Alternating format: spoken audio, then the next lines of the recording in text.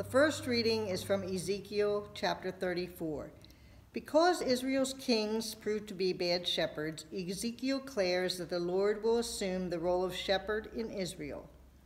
The Lord will also set over them a shepherd Messiah, my servant David, who will feed and care for the people. Thus says the Lord God, I myself will search for my sheep and will seek them out. A shepherd seeks out their flocks when they are among their scattered sheep, so I will seek out my sheep.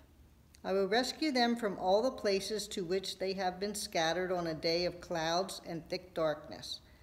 I will bring them out from the peoples and gather them from the countries, and will bring them into their own land, and I will feed them on the mountains of Israel by the watercourses, and in all the inhabited parts of the land. I will feed them with good pasture, and the mountain heights of Israel shall be their pasture. There they shall lie down in good grazing land, and they shall feed on rich pasture on the mountains of Israel. I myself will be the shepherd of my sheep, and I will make them lie down, says the Lord God. I will seek the lost, and I will bring back the strayed, and I will bind up the injured, and I will strengthen the weak. But the fat and strong I will destroy.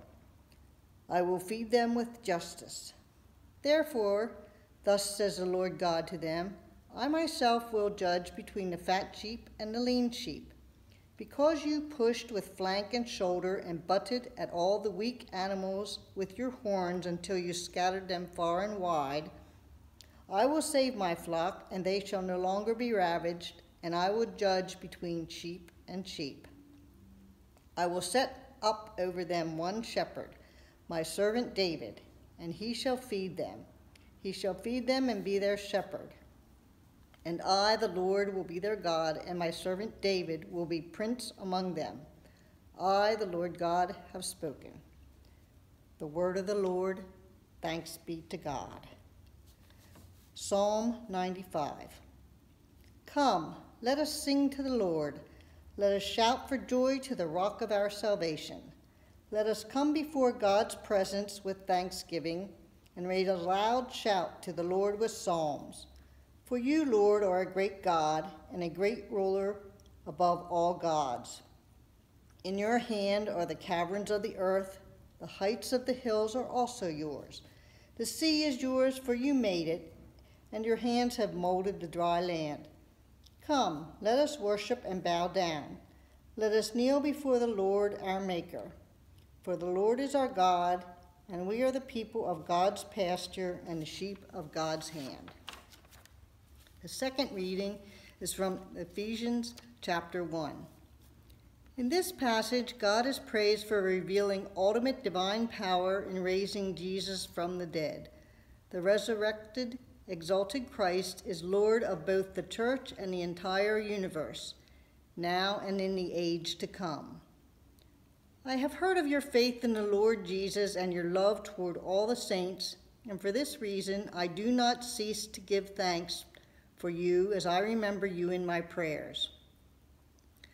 I pray that the God of our Lord Jesus Christ, the Father of glory, may give you a spirit of wisdom and revelation as you come to know him, so that with the eyes of your heart enlightened, you may know what is the hope to which he has called you. What are the riches of his glorious inheritance among the saints?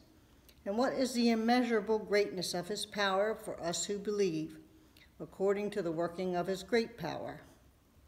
God put his power to work in Christ when he raised him from the dead and seated him at the right hand in the heavenly places, far above all rule and authority and power and dominion, and above every name that is named, not only in this age, but also in the age to come. And he has put all things under his feet and has made him the head over all things for the church, which is his body, the fullness of him who fills all in all. The word of the Lord, thanks be to God.